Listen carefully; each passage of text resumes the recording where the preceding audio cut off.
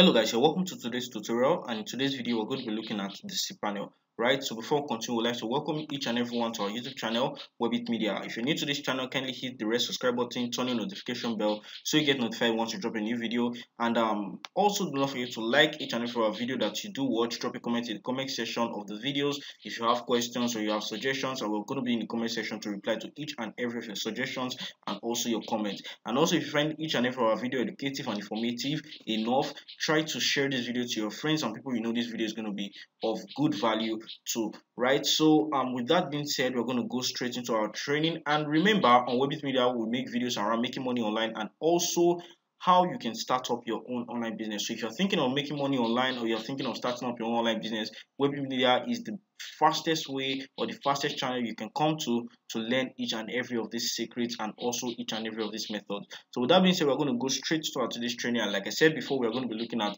the cPanel. Now, in our last video, we talked about buying a domain name and hosting, and we talked about how you can purchase a domain name, the different domain registrars, what domain names and hosting plans are. We've talked about all those things, and before we ended the video, we talked about the cPanel, and we said we were going to be making a fresh video to explain each and everything you need to know about the cPanel. So in today's video, we are going to be looking at the cPanel, and the second thing we're going to be looking at in today's video are the major things that can be found in the cPanel. So we're going to be giving a quick explanation of what the cPanel is, how you can access your cPanel, who provides you the entrance or the login details for you to have access to the cPanel, and also we're going to be looking at the major things that we can find in the cPanel. Why is it called a cPanel? What are the things that are found in the cPanel that can make up the cPanel? We're going to be looking at each and every of those things in today's video. And remember, you are on Webit Media, and if you have not yet subscribed to our channel, kindly hit the red subscribe button and subscribe now. Also turn on the notification bell. So what is the cPanel? The cPanel, also called the Control Panel, is a web hosting control panel software developed by cPanel LLC. It provides a graphical interface and automation tools designed to simplify the process of hosting a website to the website owner or the end user. It enables administration through a standard web browser using a 3-tier structure. Now, what this simply means is that the cPanel is simply the control panel of a website, right? It's an administrative block or administrative area by which a website is being controlled, right? So the cPanel is simply called the control panel of a website. It's where every of the duties that is being performed by the website is being controlled from, right? The admin of the website has access to the cPanel to control the website. So we're going to be looking at quick things that we can find in the cPanel according to our number 2 content, the major things that we can find in the cPanel, right, that makes it to be called a control panel or a control room of a website, right? So now, how do you actually have access to this cPanel that we're talking about? Now, after purchasing your domain name and hosting, right, from your hosting service or your domain registrar, there are some domain companies that do not sell hosting, while there are some that sells both domain and also hosting, right? So after you have purchased your domain name and also your hosting plan, your hosting company, it could be the one you bought your domain name from, or it could be the one you just bought your hosting company from. Meaning you can purchase your domain name from one company, from one domain registrar, and purchase your hosting from another, right? But if you have to purchase the two of them in the same place after buying your domain name and also your hosting, you're going to receive a details on your email that you used to create your account or stuff, and they're going to send you your cPanel login details. Now, your hosting company is the one who sends these details to you because your hosting company or the hosting agency is in charge of your cPanel. They actually give you the login details or create the cPanel for you and send you your login details for you to be able to access the cPanel and do all of your administrative work, right? So in today's video, I'm going to be using one of the websites that I have built. Our company Webit Technologies has built to actually be explaining each and everything about this cPanel, right? So this is one of my websites here, Portex Solution, I built recently this year. You can see this website details was sent to me around June 1st, right? So this was the period by which we actually purchased this particular domain name and hosting plan, right? So you can see here your website details for portexsolution.com. Now, in our last video, remember we used Namecheap to actually purchase the domain name and hosting, and we said Namecheap is one of the best registrars in which you can use to purchase your domain name and hosting. And also we dropped our referral link in the description of the last video, saying if you want to actually purchase a domain name and hosting, you should actually use Namecheap so you can get a price slash, and also I could also get a little discount from each and every of your purchases, because I'm actually your referrer. But in today's video, we are going to be using the website details provided to us by qservers.net. This is the only domain and hosting that I can actually lay my hands on right now. So I'm going to be using this to explain each and everything about the cPanel. Now, the good thing about each and every of these things is that the same type of settings this qservers cPanel might have is the same thing that also other registrars will also have.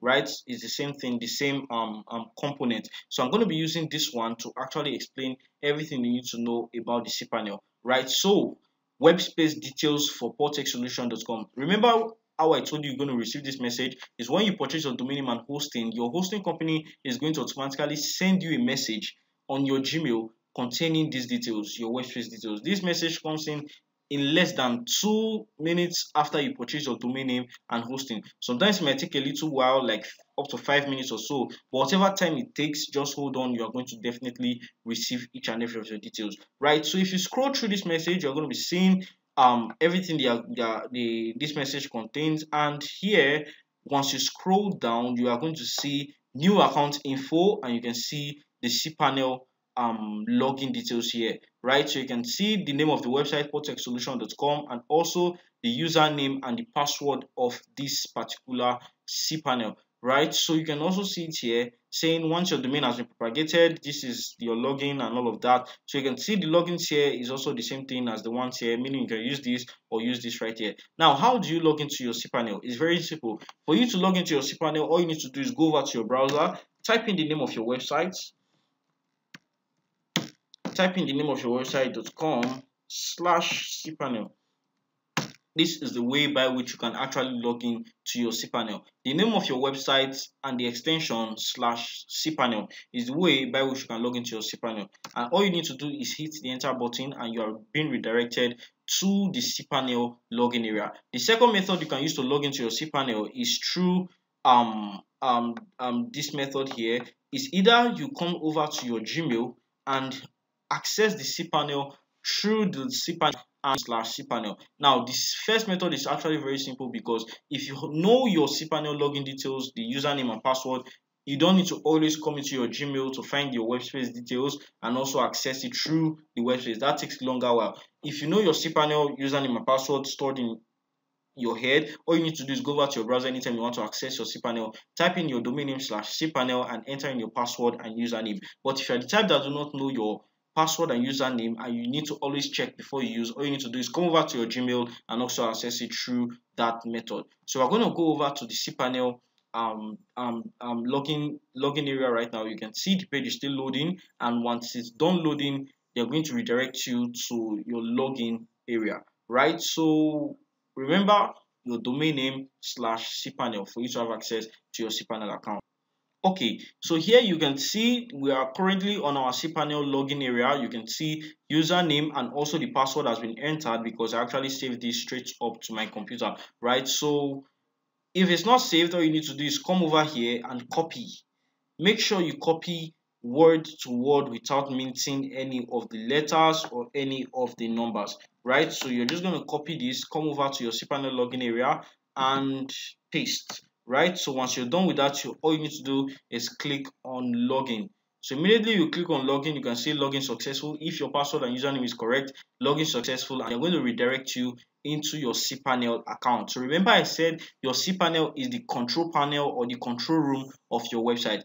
Right, is the control panel or the control room of your website. Everything that has to doing with your website being in existence happens here on your cPanel. So your cPanel login details are supposed to only be known by you or the administrators of that particular website. It's not a details you can easily and actually share out to everybody. No, it's your online property, right? So your cPanel login details is something you need to protect with all security measures and everything. Make sure it's well secured on your laptop and everybody do not have access to it at all time, except from people who you know would actually need that for, let's say, website at time to view the website and you contract the job out to somebody else. Right, the person might need your cPanel login details and you can actually provide it to that person. But if it's somebody you trust, you can just say, okay, have the details and you do not have to change it later. But if it's not somebody you actually know and you do not actually trust, after handing the details over to the person and the person is done with the job, all you need to do is change your password and also your username. Your password. you change your password, and so the person do not have access to the account at all times, right? So you can actually do all of that here on the cPanel. So I'm going to be taking you through some of the most important things you need to know um on the cPanel, right? I might not be looking at everything, but I'm just going to show you the most important things we need to know here on the cPanel. On your own, you can make a research and study about other things. So the first thing we're going to be looking at here is the email account. Email account. What is this used for? It's used to create webmails. Webmails are also called emails. They are also called emails, or they just look like emails. The same way you have a Gmail and email is the same way you also have a webmail. And what's the function of webmail? To actually send mails, right? As the name implies, email account is used to send mails. Now, how do these mails come out? Like, what is the format of this mail? Are they same thing with at gmail.com? No. The same way Gmail have their own server, email has their own. The same thing with webmails. Webmails have their own ways in which they function. And how do a webmail actually look like? What is the structure of a webmail? It's something like this: support at example.com. Now, I'm sure many of us have seen something like this several times. Sorry, support at example.com. I'm sure we have seen something like this several times, maybe on Bamount. They actually come out in this form, and each and every of these things are being created here on the webmail.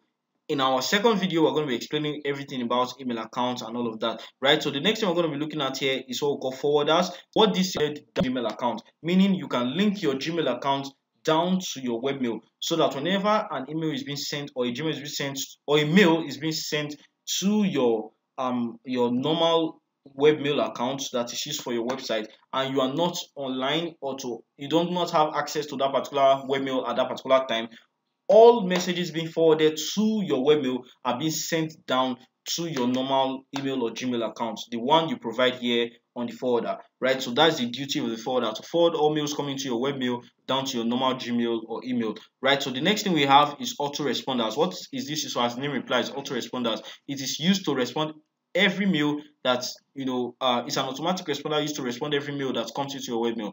Sometimes you might not be online, or you might not be on seat to actually read that mail that just dropped into your webmail. So you set up an autoresponder so that whenever a message drops in, an autoresponder or an auto message actually drops to the person sending the mail, telling the person, okay, this is the person you can contact since we are not available at the moment, or stuff, right? So this is the duty of the auto responder. So the next thing we're going to be looking at here on the webmail is what we call file manager. Now this option here is used to manage all your files on your cPanel, right? So when you want to import files or do anything that has to do with files, they are being managed here on the file manager on the cPanel. So scrolling down, the next thing we're going to be looking at is Let's Encrypt SSL. Now this is used for security in terms of website security. Now there are some things you see on websites. Okay, let's say we are using this. You can see a padlock here, like a key lock here beside my domain name. Now this showing that this website is actually secured. If it's showing unlocked, if the padlock here or the security lock here is showing unlocked, like it's not locked like this, it means that this website is not secured. And how do you know a website is not secured? Number one, when this key lock here is opened, and the second way is when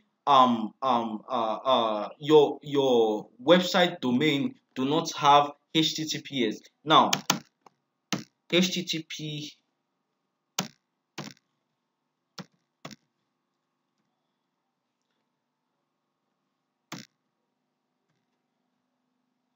Now, you can see all of these websites here. When I type in HTTPS dot, each and every of these websites are being secured because of this security sign we have here, HTTPS. Whenever you see a website that has HTTPS, it means that website is secured. And whenever you see a website that do not have HTTPS, just HTTP dot whatever, it means that website is not secured, and it's very, very dangerous to access that website or upload your payment details or any important details on that particular website. It means that website is not secured. Whenever you do not have HTTPS, it means the website is not secured. And whenever you do not see this padlock sign locked, it means that website is not secured. We're going to be making a video to explain each and everything you need to know about the Let's Encrypt SSL. Right, so the next thing we're going to be looking at here is what we call the Softaculous apps installer. Now there are some websites that are built with WordPress and all of that. Everything have been done on the Softaculous apps installer, right? So when you want to build a website with WordPress, Joomla, and all of that,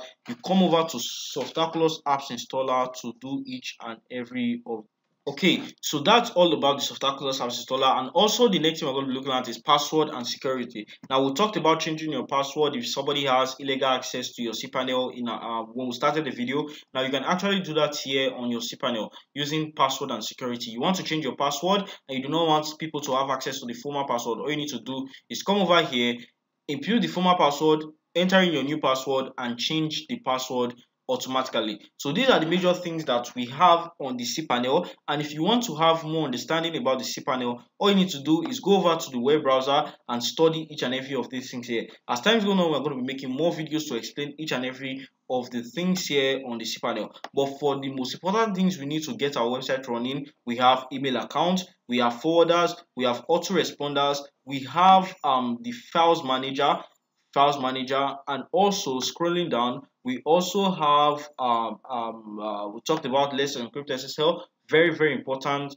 for a website. We also talked about here the password and security, and also one of the most important things, the Softaculous apps installer, right? So remember we said before you can actually get your cPanel login details, you must have actually purchased your domain name and also your hosting plan. So whenever you buy your domain name and hosting plan, your hosting company is going to be sending you your cPanel login details straight up to your Gmail. If you buy your domain name and your hosting plan and you do not get your cPanel login details, you need to contact your hosting company and they are going to provide those details to you. Now, there may be some times that you might actually have purchased your domain name and hosting and you have gotten your cPanel login details, and yet the cPanel is refusing to log in. You're having issues logging to the cPanel. Now it's simple. You do not have to panic or fear. It means that your website is still propagating, the domain name is still propagating, and the hosting plan is not yet ready for you to log in. So all you need to do is wait for a few times, 30 minutes to 1 hour, and try again. And if you're still having issues logging in, all you need to do is contact your hosting company. There's nothing wrong with your website. But if you're having any serious difficulties logging into the cPanel, all you need to simply do is contact the hosting company and they're going to help you out with that, right? So remember, number one, purchase your domain and hosting, and after you're done, you get your cPanel login details. This cPanel login details is sent to you by your hosting company. So once you receive it, you're going to see something like your WordPress details for so.com, your domain name.com. So once you receive those details, the simplest way to log in is your domain name /cPanel. Once you type that on your web browser, put in your username and password, you have automatic access into your cPanel dashboard, right? So with that being said, we are going to be making a new video very soon to explain each and everything about email accounts, right? So there we're going to be studying what email accounts are in clear terms, and also the forwarders and autoresponders, all of that, right? So remember, if you are still watching this video and you have not yet subscribed to the channel, come back here, hit the red subscribe button, turn on notification bell so you get notified once you drop a new video. Drop a comment in the comment section of this video and we'll be here to answer each and every of your questions. See you in our next video. Thank you.